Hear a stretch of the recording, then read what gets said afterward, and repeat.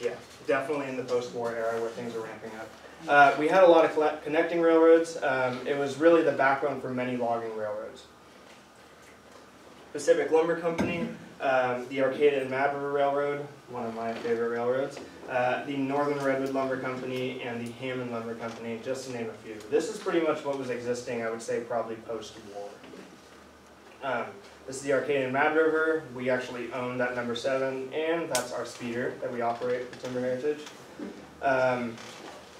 It's worth noting that in the 1950s, the 7.5-mile Arcata and Mad River Railroad had 15 customers, and that tiny little railroad would sometimes take 8 hours to switch.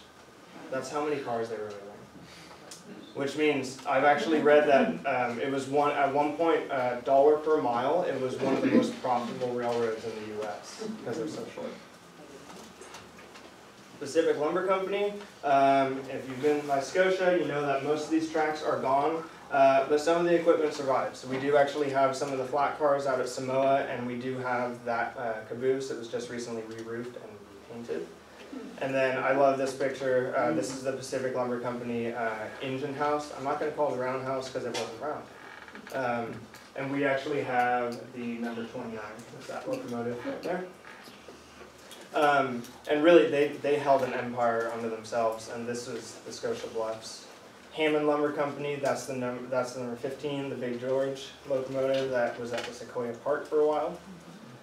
These are the Samoa shops. And I'm showing you all these just because I think it's important to recognize how many little railroads were feeding the big railroad after consolidation. It's just staggering. And it really was mainline business. 1929, the line was sold entirely to Southern Pacific. Steam was replaced by diesel, and business continued to boom. And it did fluctuate a little bit to coincide with the Depression, but after the 1950s, or after the war, 1950s, there was a giant boom in business, and redwood flowed to all corners of the world. Now, I'm just going to explain this really quick, because I think this is so important, just to emphasize how profitable this railroad once was. So this is from my buddy Josh Buck, his thesis paper, which is excellent. So this man, James Vale, who was just a boy when his father took him to the small town of Dos Rios for 2 weeks during the summer vacation in 1952, recalled the experience with the right-of-way during the post-war boom. I assumed that a few trains would pass through, or pass with long, frustrating intervals, but I was wrong. We hadn't even finished unpacking when a northbound freight clanked into town. Soon that train whistled off, but 10 minutes later, another pulled up to the tank, and the ritual was reenacted, the water tank. The trains came in steady procession. One day, while we were swimming in the river, I noticed 2 trains pulling the town from opposite directions. There seemed to be some confusion as to which one would take the siding, but before the issue could be decided, 2 more trains arrived, apparently following sections. That made 4 trains in town at once. Then another showed up. Finally, after much sawing back and forth, the traffic jam cleared up, and Dos Rios went back into its usual somnolence. So this is actually Dos Rios, 1964. Looks nothing like this now. Water tank is long gone, because once we went to diesels, water tanks were no longer necessary. But the station's also gone. The block signals are all gone. This is Fortuna. You can see a southbound, that's a SD9 with a bunch of boxcars. Scotia Bluffs. This is a really hallmark picture because you can see what they call the ash can headlight up on top, and then also on NWP they had spark arresters. Really just like such an NWP picture. And now we've walked a lot of this. It's what, landslides? Yeah, it's awful. Yeah. That's Manning Creek right there. Yep, Manning Creek. Yep. This is Lolita. You can see the number of, this is processed lumber heading south. So, time to get sad. The Empire, which is no longer, I wanted to figure out how did one of the most profitable railroads in the United States fall apart. This is my picture. I went down before they removed the fish passage at Woodman Creek. It was a Caltrout project. They were moving it so that we can actually have access for the coho up the creek. I think that's fantastic. But I went because I wanted to see it before they did the project. So they removed a large section of the right-of-way, And if we can help the salmon, I'm all for that. So what I wanted to know is how this thing actually fell apart. 1961, Lolita. It's worse now. Yeah. This is Tunnel 28. That's not the same spot, but that's Burger Creek. That's not Tunnel 28 either, that's Tunnel 29.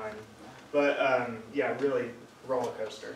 And as you're going above it from the air, it's like this continuously.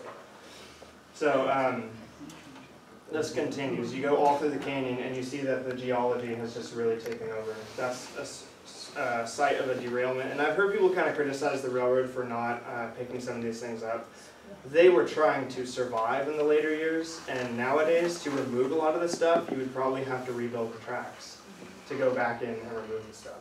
So it's kind of a catch-22. I think that a lot of people are upset about this, and rightfully so. That stuff shouldn't be in the river, but I don't know how we would remove it at this point.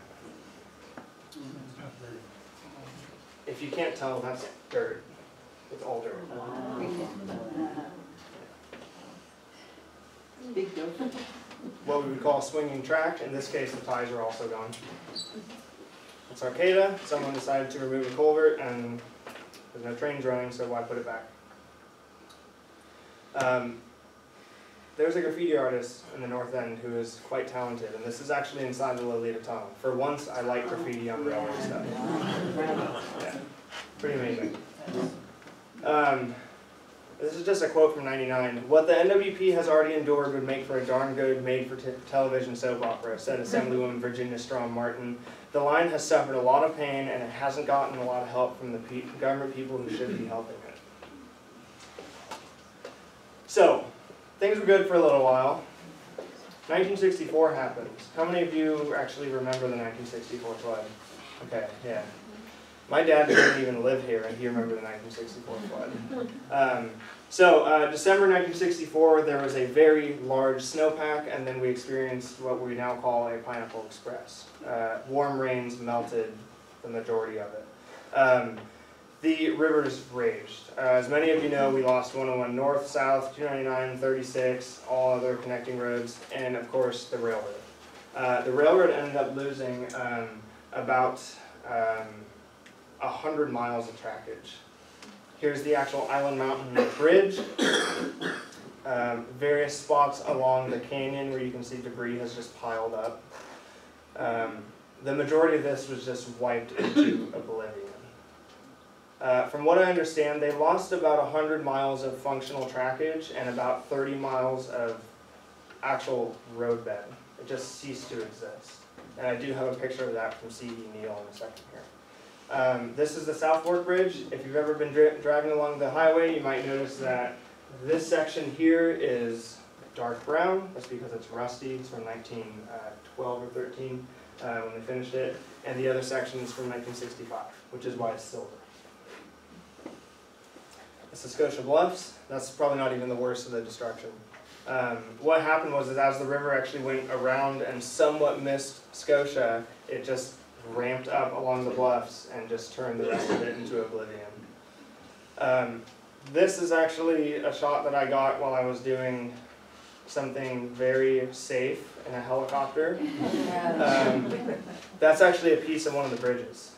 There's actually debris from the flood, bridges, rail cars, all sorts of stuff now embedded in the river, and it will stay there.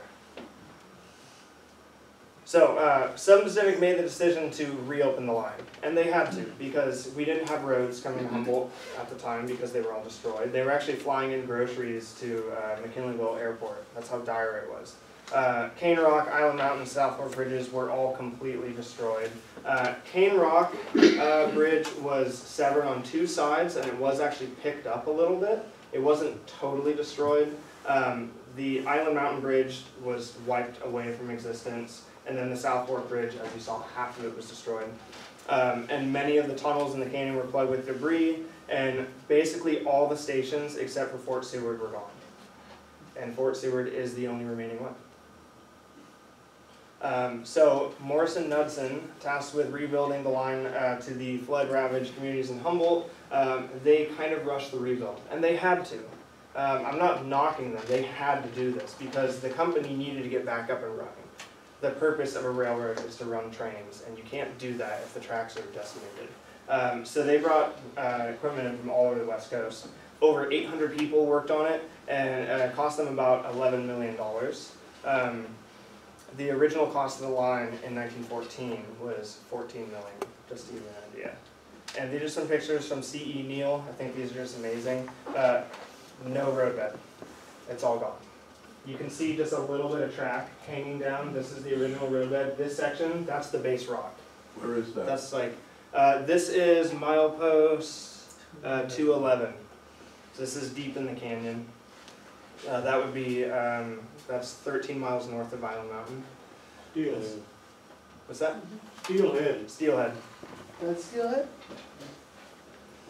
This is the Island Mountain Bridge. This is milepost 194. You can see them actually rebuilding it. They decided to go to the more upright style where the train actually passes through it, and they built this very quickly. This is Cane Rock. The lower sections were actually destroyed. The bridge was knocked over just a little bit. So just to give you an idea of how monumental this task was. And this is actually before they finished the rebuilding of South Fork. You can see this section is now gone. If you can't see the caption, this redwood log sticking out of there, it says South Fork Bridge, debris and trusses, redwood tree hanging from the bridge was 967 years old. And the amazing thing, just to give you an idea of how much they wanted to get this railroad back open, they actually had to do a special process to pour the pillar. There was a pillar that sort of had to be freestanding in the river, and because the old one was so decimated, they actually had to completely rebuild it. And from what I understand, reading some things from the superintendent at the time, it was the most expensive piece of concrete NWP ever poured. It was $750,000 in 1965. Yeah, and it's massive. I stood underneath it, and it's so they ended up rebuilding 100 miles in 177 days. Compare that to 1907 and 1914, a little different. And of course we had modern tools and more people, but so they were desperate for transportation. And the problem that I saw originally, and this is one of the reasons why I thought the railroad had shut down, was the fact that they didn't really use any. They didn't do a lot to address some of the initial problems of the canyon. They looked at rerouting it, but it wasn't possible. The purpose was to get trains running again, so they rebuilt it in the same spot. But no matter what, landslides and washouts continued to plague this line. This is a little bit later. This is the Scotia Bluffs. You can see mud just constantly covering it. There's sections of NWP that they just refer to as a mud glacier. There's a spot called 201, they call it the 201 slide. It's a 7,000 foot long mud glacier, and every time it rains heavily, it'll start to slide. But despite these issues, from 64 to 78, there weren't many major incidents, nothing like the 64 flood, and business was relatively stable as long as landslides and washouts were kept at bay. This is one of those things where you have to continue to do this kind of work. Scotia Bluffs had many people working full-time just to maintain that. So they continued steam to diesel. You can see this is the Willits Roundhouse. Here's the Bud car at Eel Rock. But really, it's never ending. The repairs had to be done daily. Work was at an as-needed basis. When landslides and culverts continued to get worse, the dollar costs got higher and higher. And that's one of the things about the current state of the canyon. It's okay, you can look at it now and say, oh, they never should have built a railroad here. Well, it's been sitting for 20 years. I challenge anyone to consider what Highway 101 would look like if we let it sit for 20 years. It's just we have a lot of government funding to take care of the highway. So preventive maintenance was key. Now, this is what I view as one of the things that really spell the end of this project. So September 6, 1978, the line would never be the same. Crews working at Island Mountain noticed heavy smoke pouring from the south portal of the tunnel, which was 4,314 feet long. So it's almost a mile long. It's tunnel number 27. So dry redwood timbers had actually caught a spark and were burning out of control. And from what I've read, they actually called in fire cars from as far away as Roseville, which is part of the Southern Pacific system. And there were engineered fire breaks where they would actually have concrete in certain sections to prevent fire from spreading. Problem was that the fire was actually getting behind the timbers and it started burning behind the concrete. And you couldn't even spray water on it if you wanted to. And it made it totally impossible to even wet the fire. And because when a fire burns that hot inside a tunnel, it creates its own draft in the same way that a steam locomotive makes a draft. It made it impossible to enter. And back to those fire doors. From what I have read, in the summer of 1978, roughly before the time of the actual tunnel fire, the doors were removed. And they removed them to put them on some other tunnel that was deemed to be more important. Oops. I don't know if they really would have helped that much because the tunnel is so long. You can actually see this is the north end, same deal, fire doors. So they tried using foam, water,